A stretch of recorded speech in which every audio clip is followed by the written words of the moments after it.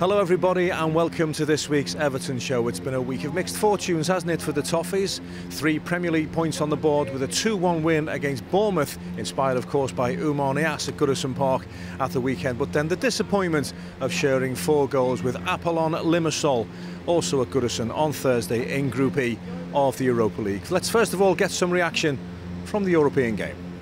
We make incredible mistakes by the first goal of Apollon, and we got a big present to score the 1-1 by Wayne.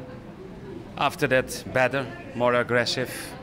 Second half, okay, good football, good goal, the 2-1, chances for the third goal. And even after the 2-2, we had maybe the biggest chance in the game to win the game, and that's also football. If you are struggling, maybe a little bit afraid, and then you don't get that luck. Yeah, you know, sometimes you need to have luck in football. Today we didn't, because we have some chance, and they in second half they have one chance and they scored. So we watch for the game in Sunday, and we hope we will have more luck. Some players, when they come to England, take time to adjust, but you seem to have settled in very quickly. You're happy with how you're playing so far?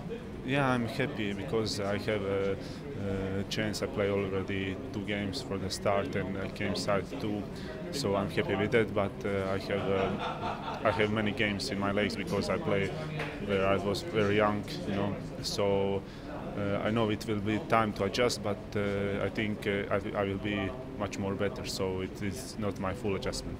Graham, no hiding away from that. A 2-2 draw at home to the Cypriots is not a good result. Very disappointing, unfortunately. 10 minutes to go, you think we've got ourselves back into a good position in the Europa League table, but we lose that goal from a set piece, which is even more disappointing because we should be able to deal with that situation. And all of a sudden we find ourselves bottom of the table, so it's very, very disappointing evening for us. We just didn't keep the football well enough when we needed to. No, especially first half. I think the boss will be upset with the way we failed to look after the ball properly in the first half. Second half we certainly improved upon that, created a few more chances, looked a little bit livelier, especially with Nikola Vladic coming on, and I thought his performance was excellent, and he should be proud of that as well. He was excellent, and I mean he got the reward as well by getting us that equalising goal, which was all important. But you know, unfortunately, even though we get ourselves ahead, you know, we couldn't hang on to it, and it was vital that we had won that game. It was a lovely finish, wanted a composed finish at the Gladys Street end by one so young. Yeah, it was. I mean, he's come on and he's been positive. He's given us some energy, and he takes his chances. It's a lovely little ball around the corner from Gylfi Sigurdsson to set him on route to goal, and he takes one touch and then buries it with a plumb past the goalkeeper, and we're back into the game. So, you know, at that moment you expect us to go on and pick up all 3 points. Any other plus points from the game, Graham? Any decent individual performances for you? I thought Leighton Baines played very well. I thought young Mason Holgate had a decent game at centre half, and obviously the performance of Vlasic. They're the 3 most positive moments for me. But I think all round I think even the lads would concede that we have to improve. The other game ended in a draw. Is that good or bad, or does it not matter? Well, I think we look to ourselves, don't we? You know, that would have been an ideal scenario for us, that, you know, those 2, Lyon and Atalanta, only take a point each, and we win the game, because then all of a sudden the group looks totally different. Now we're up against it. We're going to have to produce some really big performances. 2 games against Lyon, Atalanta here, and obviously a difficult trip, as we've already seen with Limassol out on their patch. So hopefully we're still in the situation where we can win the group when we go out to Cyprus, but it's going to take some big performances. Well, the games are coming thick and fast, as you can see and hear, no doubt. The lawnmowers in the background. The ground staff have only got a few days to get Goodison Park ready for the next Premier League game. Let's now hear from Dominic Calvert-Lewin. He's this week's focus of a very popular feature that we call My First.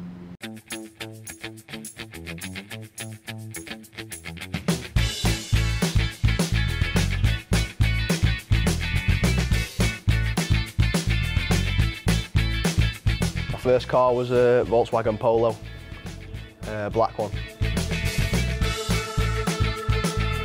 First football hero, probably either Thierry Henry or Ronaldinho. First game I can remember going to was, I think it was an FA Cup semi-final, Sheffield United against Arsenal at Old Trafford. Probably too young to be listening to it, but 50 Cent, Get Rich or Die Trying. First pet was a dog called Luca, American Bulldog.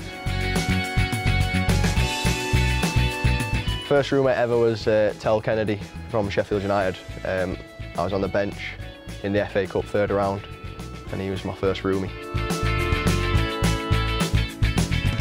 Favourite Christmas present when I was a kid was probably a Nintendo Wii I got. I had a paper round when I was 13. I used to have to be at training for 4:30 and I'd finish school at about 3:30. And then my nana drive me around my paper round. So I got to thank her for that.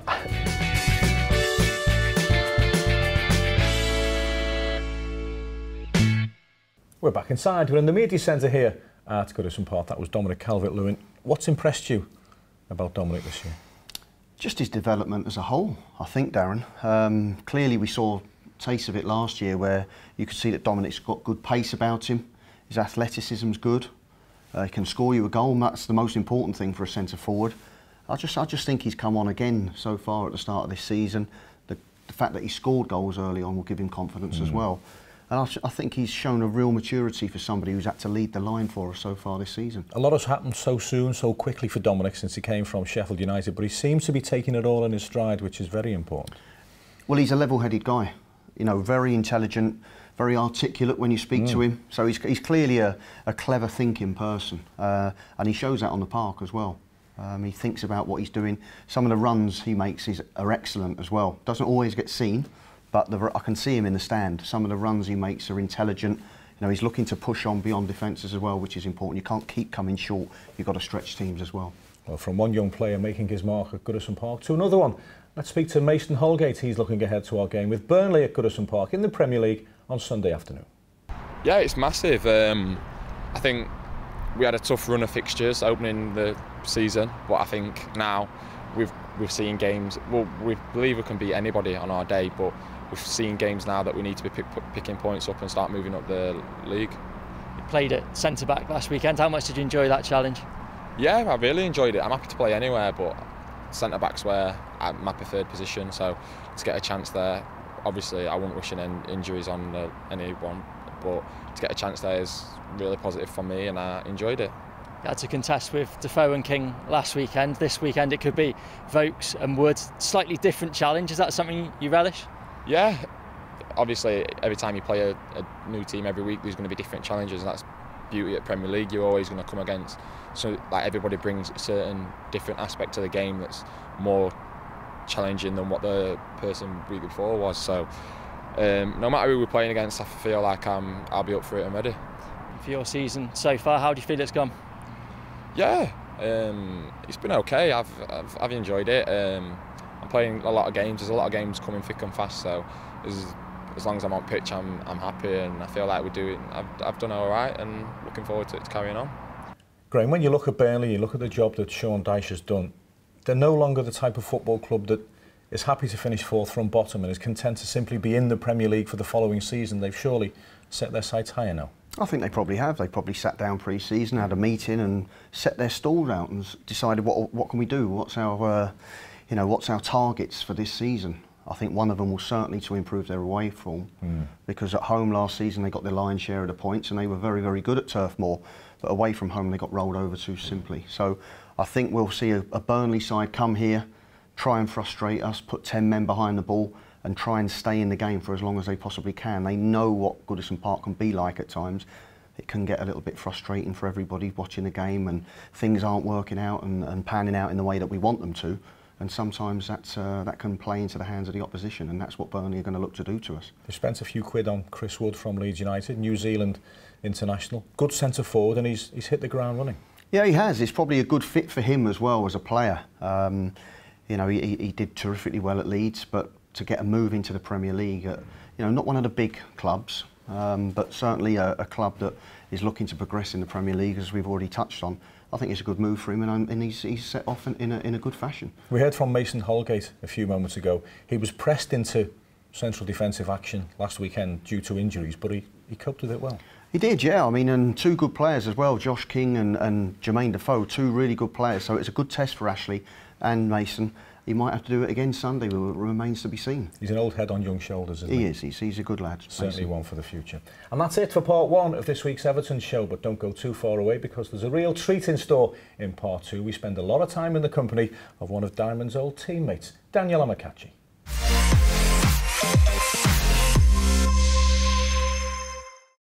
Welcome back to part two.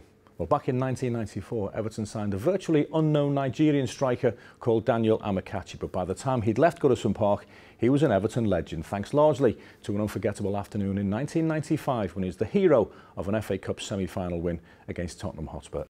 Well, it goes like this, that Paul Rideout's gone down on the far side of the pitch, and I've said to Daniel, get warmed up, and then Les Helm used to have a code, you know, we didn't like earphones or any of that nonsense. Les was a very basic man at times, and it was either that or that, you know. So, but he's given me that for Paul Rideout. He thinks he's going to take him off the pitch and treat him.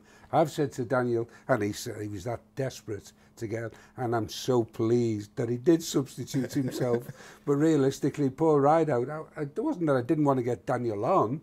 I just wanted to see what was happening. But he was so keen, came on, scored two, and the rest, as they say, is history. Daniel, what's your memories of that game? You know, I remember quite all right when Paul went down, and I saw. For me, I thought Les said, 5 minutes, and and then. Get warmed up, Daniel. He's out. And then Jimmy was the coach from the reserve. Jimmy Gabriel. Jimmy Gabriel just gave me the paper, and I handed over, and I just walked in, and I saw how Joe got up from his seat, and I looked back at him, but I've already crossed the line. But I say again, I didn't. It wasn't that I didn't want Daniel on. I just wanted to see, because we were playing well at the time. You know, we'd come back into the game. They had a dubious penalty, the only goal we conceded in the whole cup run, and then Daniel's going on. I just didn't want to play quite that quickly, but I'm so glad he did.